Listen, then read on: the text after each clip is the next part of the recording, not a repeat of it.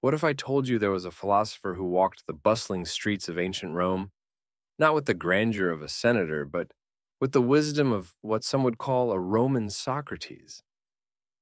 This is the story of Musonius Rufus, a figure whose teachings still echo through the corridors of time, influencing the way we think about resilience, virtue, and the art of living.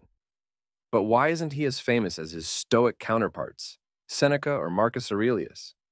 Musonius Rufus, often overshadowed by his illustrious student Epictetus, was a master of practical philosophy.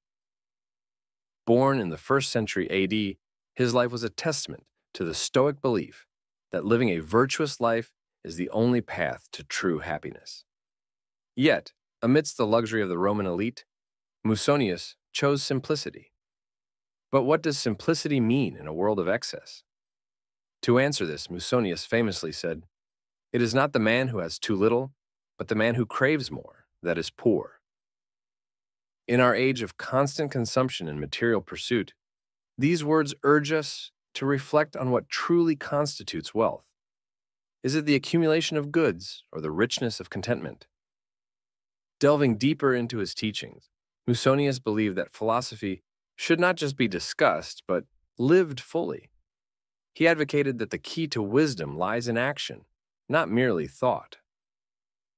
What is the point of all these elegant arguments, he would ask, if they do not produce any improvement in the listeners? Through this lens, Musonius challenges us today.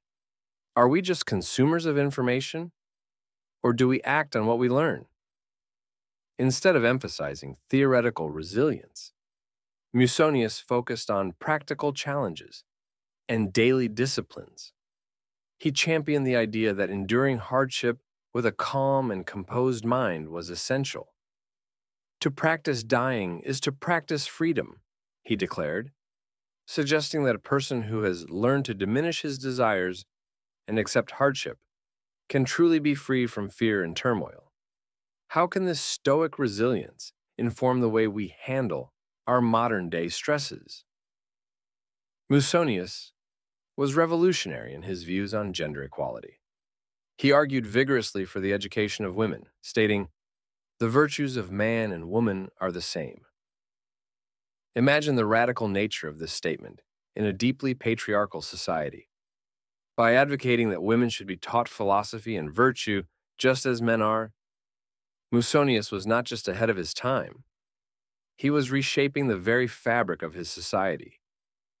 He also tackled the topic of food, not from the perspective of pleasure, but from the necessity of health and simple living. He questioned, why do we eat?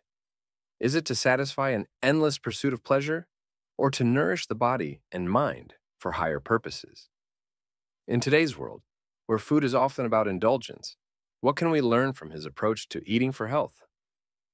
If Musonius Rufus has sparked a new perspective for you, don't just move on. Engage with it.